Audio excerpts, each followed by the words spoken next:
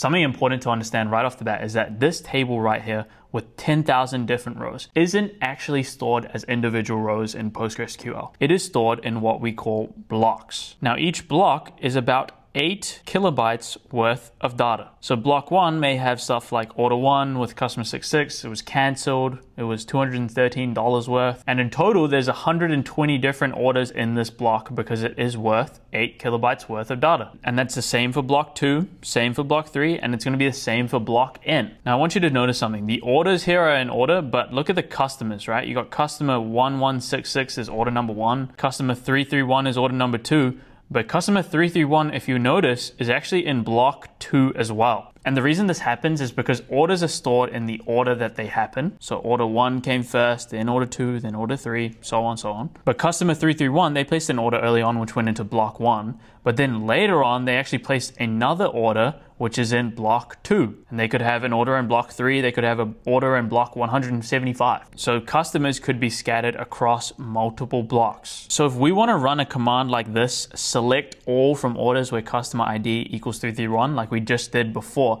then PostgreSQL doesn't just stop when it finds order 331. PostgreSQL has to go through all of these blocks to actually get the final result. And we call this a sequential scan. It has to go through every single one of these blocks in order. And you might hear this be called O of N. And it's basically saying as your data grows, the number of blocks also grow, and therefore the time to sequentially scan through all of them increases as well. And this gets very expensive.